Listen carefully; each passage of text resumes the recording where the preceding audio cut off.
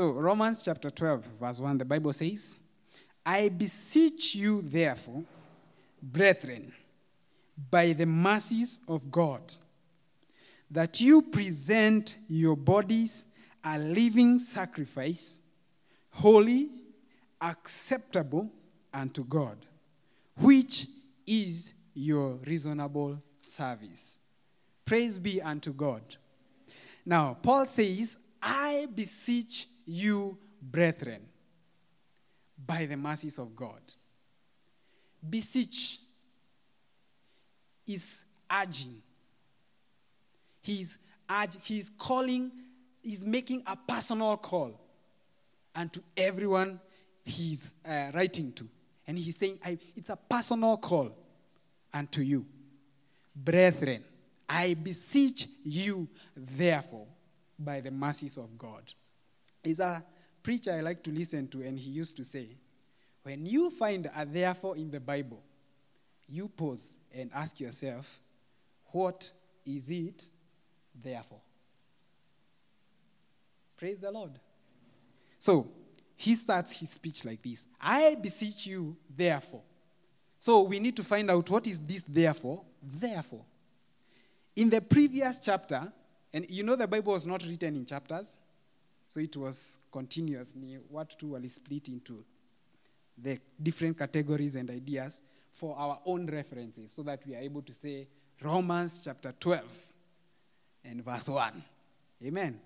But in Romans chapter 11 from verse 33, as you are reading it, you see, the Bible says, oh, the depth of the riches, both of the wisdom and the knowledge of God.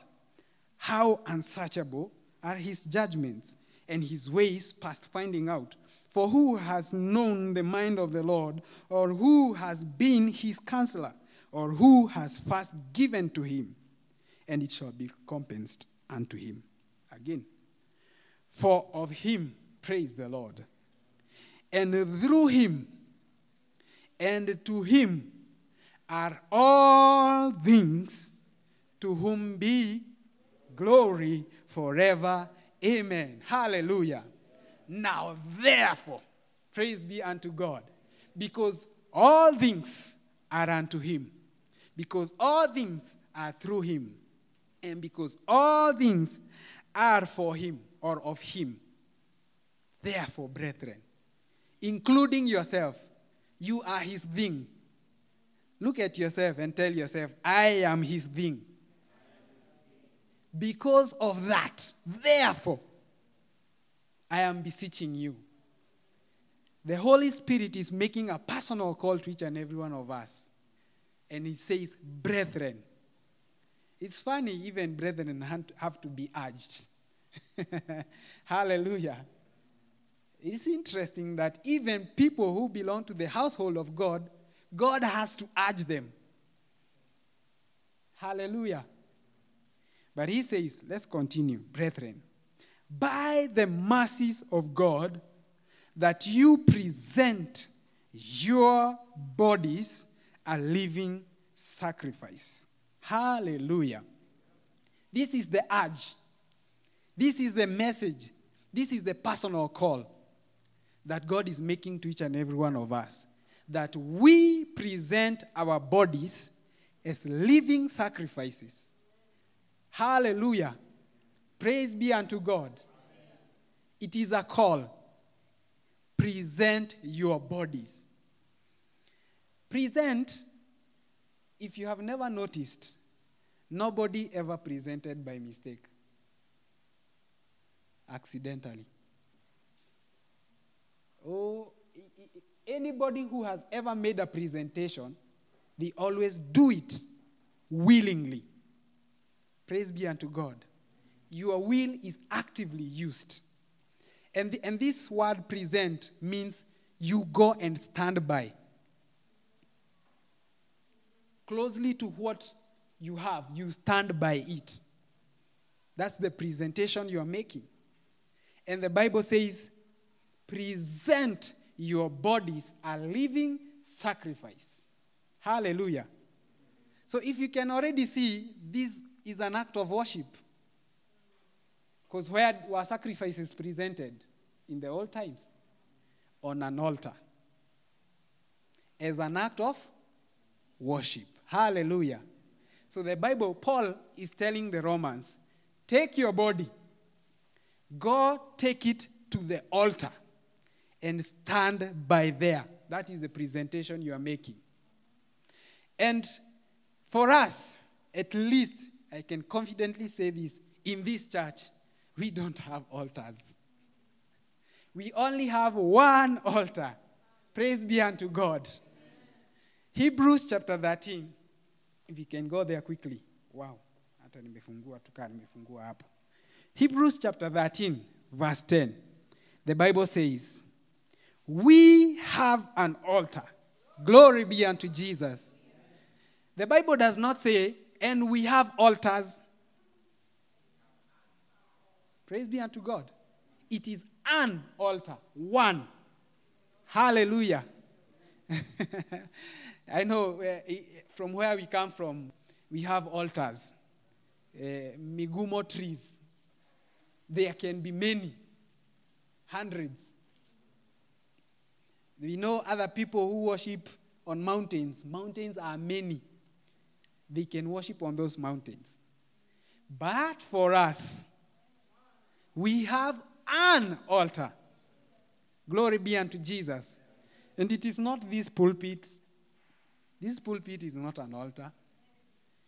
This is just a place where we have marked so that we are able, all of you are able to see me. Well, it is not holier than where you are. Praise be unto God. This is a hired hall. After tumetoka hii church, there could have been a group that has hired the hall to come and do wicked things. Praise be unto God. There could be. Na Sunday tukifika, hatutakuja na maji ya ndio tufukuze mademoni kwanza. No. This is not the altar. This is not the altar. I know there are people who call their churches altars. It is not that. We have an altar. And verse 15, Hebrews 13 verse 15 says, by him, therefore, let us offer. Praise be unto God. So when we are making offerings, when you are presenting offerings and sacrifices, you do them on an altar. And for us, our altar is Jesus Christ. Anytime, any day. If you go to the Old Testament and you read how the altars were made, God commanded them, you are to make them of soil. This soil that we collect outside. Hallelujah. If you feel like it's not enough, itachafua sacrifice, you collect stones that are not cut by any tool. Hallelujah. Do you know why God told them that? First of all, it's because the material for the altar had to be available for everyone. If God had asked for an altar of gold, some poor people would never have been able to sacrifice. If he asked for an altar of marble, some of us don't even know how marble looks like. Yes, it's expensive, it's unique. But God said, make it of soil or stones that are collected, that have not been hewn nicely or made. Because this altar always referred to the Jesus who is coming. Praise be unto God. And Jesus would be an altar for every person, rich or poor. See, in the Bible we saw rich men coming to Jesus. Kina Jairus, Amani Jairus. And we had poor people, like the woman who had a bleeding problem. The Bible says she had spent everything she had on doctors. So she was now poor. Praise be unto God. And all this could be able to access Jesus. Hallelujah. Even for us. Present your bodies on the altar, Jesus Christ. Hallelujah. In the Old Testament, they had to bring an animal and kill it. They had to stand there as the high priest and check whether it is correct, iko sawa, does it have a broken bone, tick, tick, tick. When ticked, they kill it there on the altar. But this one, the Bible is saying, present your bodies a living sacrifice. This one, you don't kill by hacking, taking away the blood. Praise be unto God. You kill it by presenting it on the altar and telling it, no, stay there. Hallelujah. Praise be unto God. You may wonder, why did Paul say, present your bodies? I don't know what other translations say, Ken. I don't know what they say. But I think, yeah, they just say offer. Offer. Yeah. But the Bible says present or even offer, which could be correct, because this is a sacrifice. It's an act of worship. Your bodies, living sacrifice. When I was reading this, I was asking myself, God, why did you say we present our bodies? Why not say present our spirits or something else? But then I realized he's talking to humans. Praise be unto God. We know humans are 3 components in one. We are spirit, soul, and body. Hallelujah. Did you know that angels are only spirits? They did not have bodies. Hallelujah. The Bible says they are ministering spirits. They don't have bodies. They are spirits. Hallelujah. But for humans, we are spirits who have souls living in a body. So when he's addressing bodies, he's not just saying this flesh only. Jesus, on the night that he was betrayed, thank you, Patricia, you got us there first. He said, he took bread and then he said, this is my what? Which is given for you. Take it and eat it. Jesus is the ultimate example of sacrificing the body. Hallelujah. But was he offering just the body? He was offering his whole life as a human being. He was saying, my life is for you. Everything about this life I have lived here, everything I've done these 33 years is for you. So he's offering, yes, he says body, but it is his life that he's offering. Hallelujah. Glory be unto Jesus. So when Paul is saying, offer your bodies a living sacrifice, he's talking to your whole life. Amen. Amen. Jesus said in Matthew chapter 6, why do you worry about what you will eat or drink or wear? Hallelujah. What are those things all about? Food, drink, clothes. What is it all about? Your body. Amen. Is it good to eat? Amen. But is it good to worry about what you eat? No. Because you are feeding your body. It is necessary. It is needful. Hallelujah. God knows that we fend so much for our lives as naturally as we can. Praise be unto God. That's why Jesus had to address that issue. We try to cater for our material needs first before we can cater for any other needs second. The hierarchy, when Wasomi, they know how to rank those needs and those basic needs. Yet being the most basic are the ones that take most energy of most people. But Jesus in Matthew chapter 6 verse 33, he says, but ye seek ye first the kingdom of God and his righteousness. He flipped the energy levels where they are supposed to go. Hallelujah. Don't focus so much on your body, on what you will eat, on what you will drink. The Bible says your Father in heaven knows that you have need for these things. Hallelujah. So, when they are coming at the angle of the body, they are addressing that life, the life that we try so much to live. Unarauka, unaenda job, you're tired. I'm not saying we don't do that. We do it. Amen.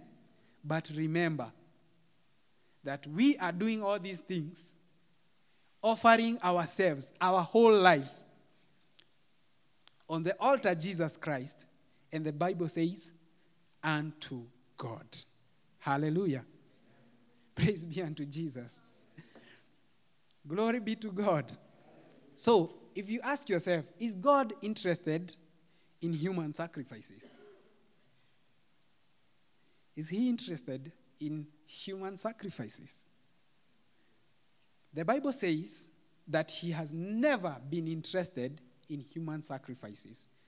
Thus, that was the practice of the pagan communities that lived around Israel. They are the ones who would offer children to their gods. They would burn them. And that act was abominable unto God. He would have none of that. Praise be unto God. Hallelujah. And the only time we see God asking for a human sacrifice, you know where? In Genesis 22.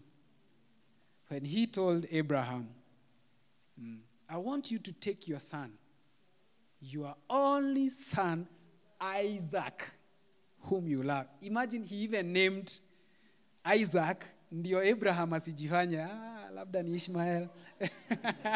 Because he had another son, ndio? But God said, your only son, Isaac, whom you love.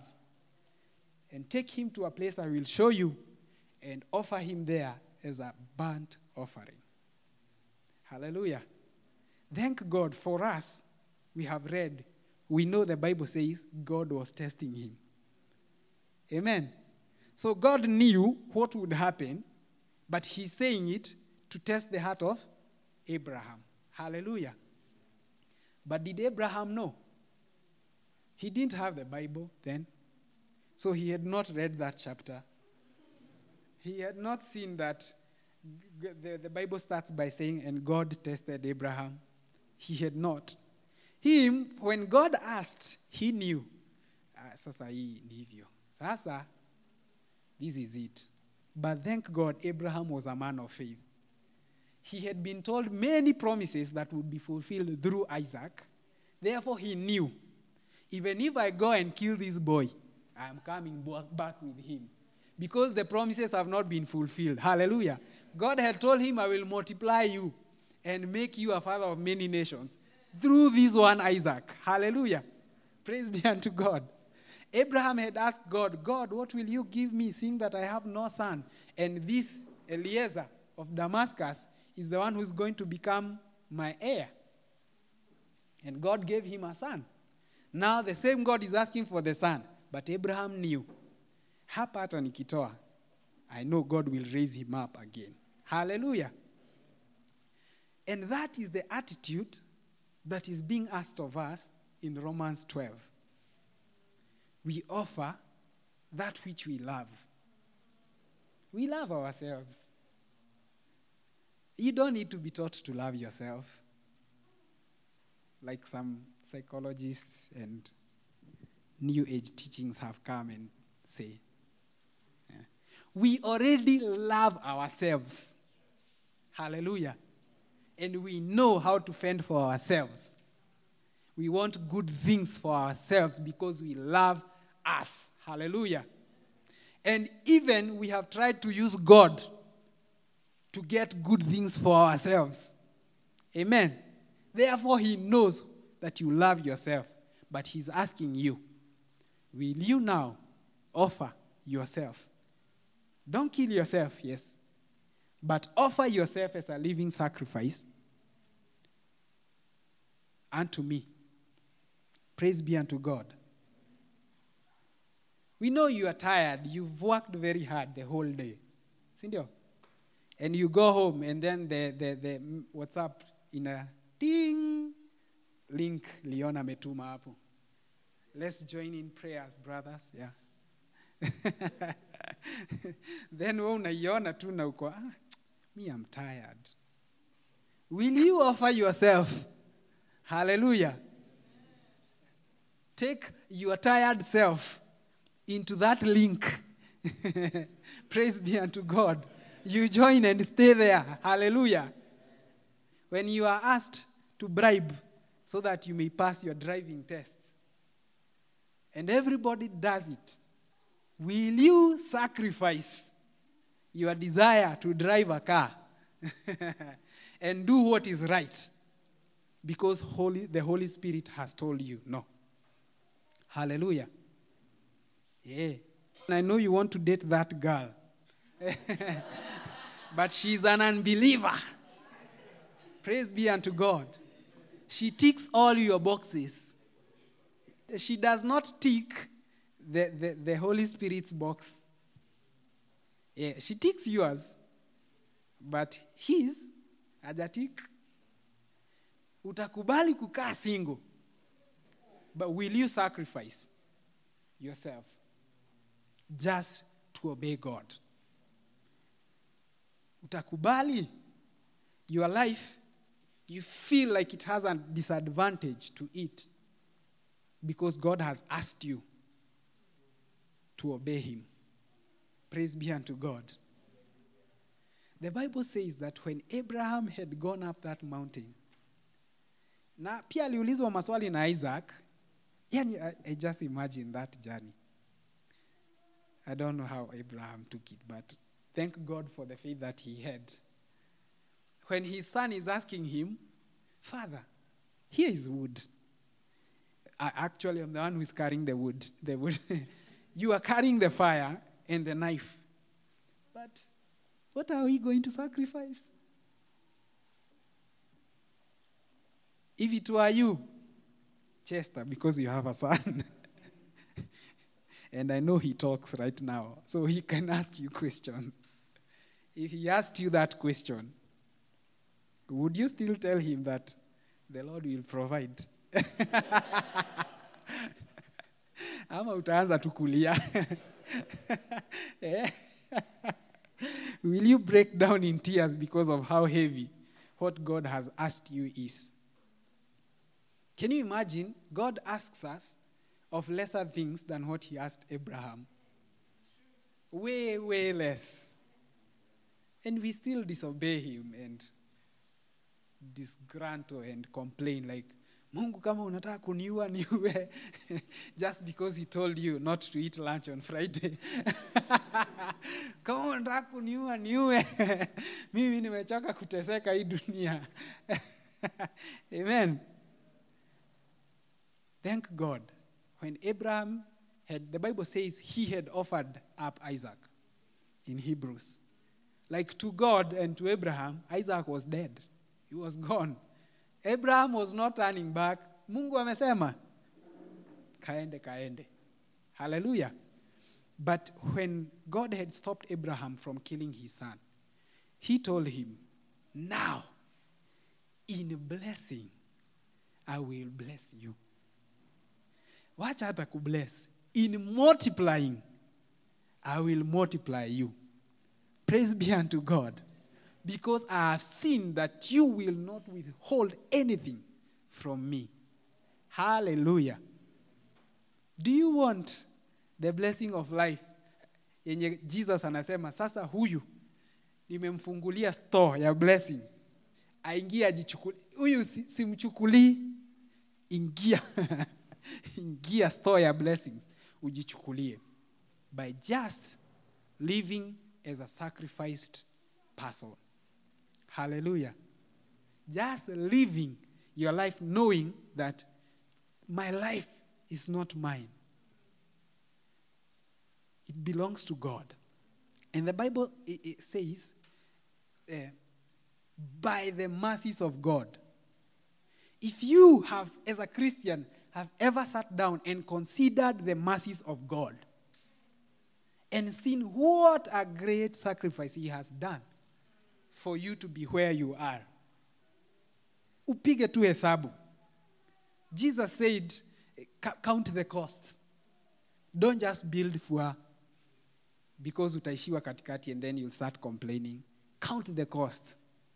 What has God paid for you? And what is he asking of you? They are not even comparable. Hallelujah. Whatever he has done unto you, here Romans 11 inauliza, who has given to him first? Praise be unto God. Arudishiwe. Because nobody has anything in this earth that they have uniquely that they can give to God. Everything you have received. Praise be unto even the name you carry. You received it from your parents. Imagine hauna kitu hii dunia. Hallelujah. Nobody ever gave themselves anything in this world. That's why the Bible says, naked you came. And naked utachomo. So, what do you have first that you could give to God? Apige hesabu akurudishie. Hallelujah. You have it, yes, I'll return it. That's what God is saying. But if you consider yourself to have received everything, I saw this one test once on social media where a pastor stood up like this, and then he started talking and he said, brothers, I think I need a car. Can anybody offer their car for me? And then quickly, someone akakimbia na kifunguo. Then akasema, I think for the ministry, I will need an iPad. Anybody who wants to offer an iPad for the Lord?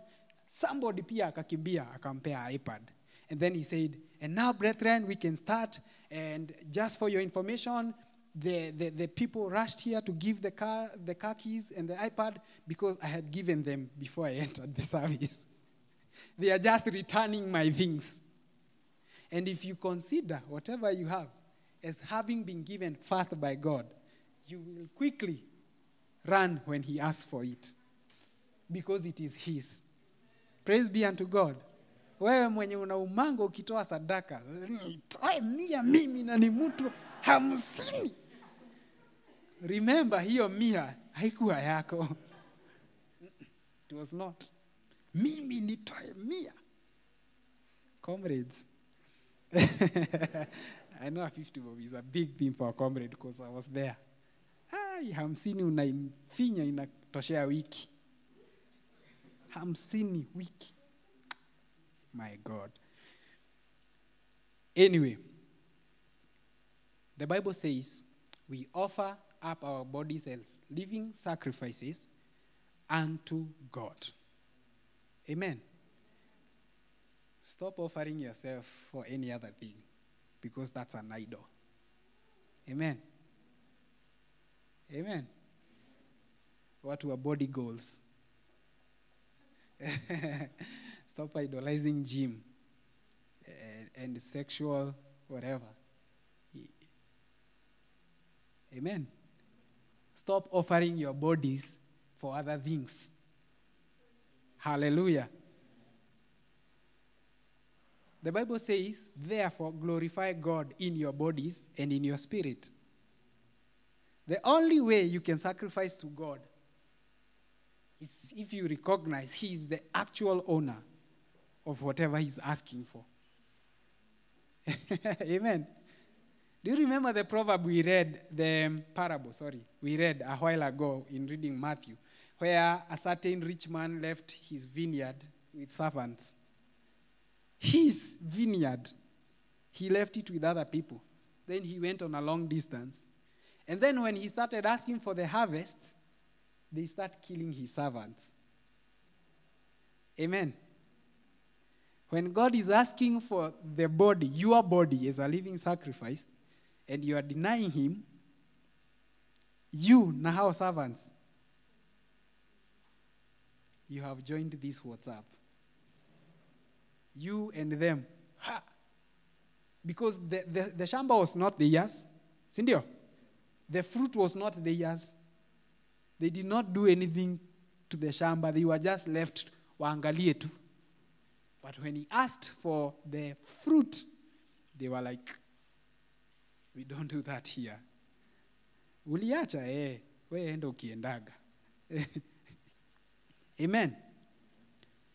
But when God asks for it, please, I beseech you, brethren, by the mercies of God, offer it unto him.